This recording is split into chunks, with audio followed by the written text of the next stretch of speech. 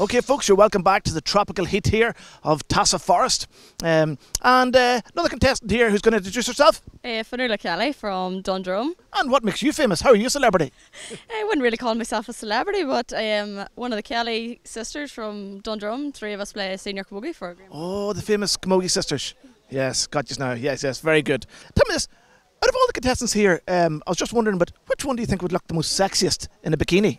It's a tough one now, but I definitely have to say Barry McVeigh, definitely. Okay. Yeah.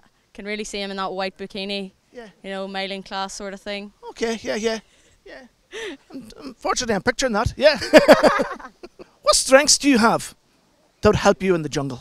Well, we have three senior county medals behind me, so, you know, that'll definitely help more than any of the senior footballers can. Oh dear. Oh, I can see that causing a bit of trouble, all right. Yeah. So what, do you think you'll beat the cockroaches with a hurl or with yeah? Yeah, definitely. If I'm allowed it, oh yeah, 100%. Okay.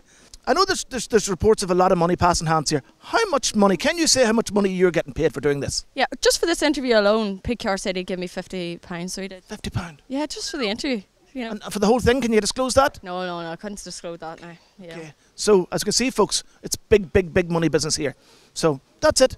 Thank you, Fionnuala. Thank you. See you later. See you later.